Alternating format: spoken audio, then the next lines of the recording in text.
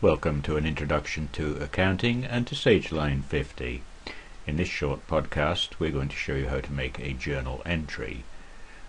Now first of all we go to our company, there we are, and if we look on the ribbon there we will see that we go along to the fourth one. We have journals, and this is where we're going to make our journal entry from. So we open our sheet for our journal entry. All journal entries are normally given a reference. Your instructor will give you guidance on that, and if you work for a company, your company will tell you what the references are going to be.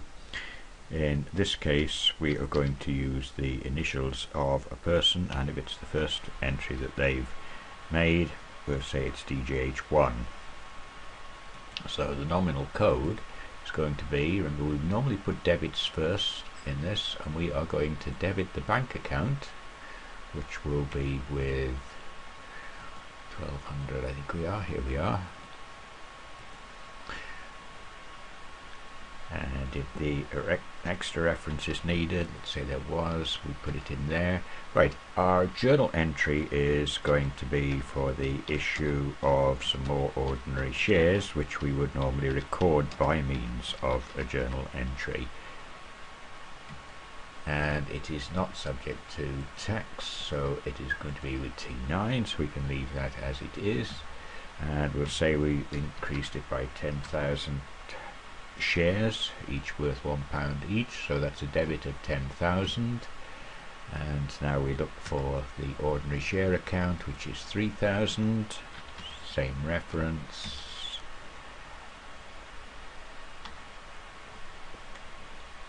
And the same issue of ordinary shares, here we are. And here's a little tip for you here, right? If you look at the bottom, it tells you that you have 10,000 debit and 10,000 credit. Now if you only put 5,000 in, let's say you were making a mistake here, you can see that these two don't balance. So if I attempt to save it, it tells me my journal doesn't balance, and you can't post a journal that doesn't balance. So I'm going to have to go back and edit that so that it does balance by the debit of 10,000. Then I also need a credit of 10,000, and these should now balance, so I can now save my journal entry. Here we are, and we close that. And if I now go back and look in my accounts, where are we? I can see that my ordinary shares have gone up to 30,000.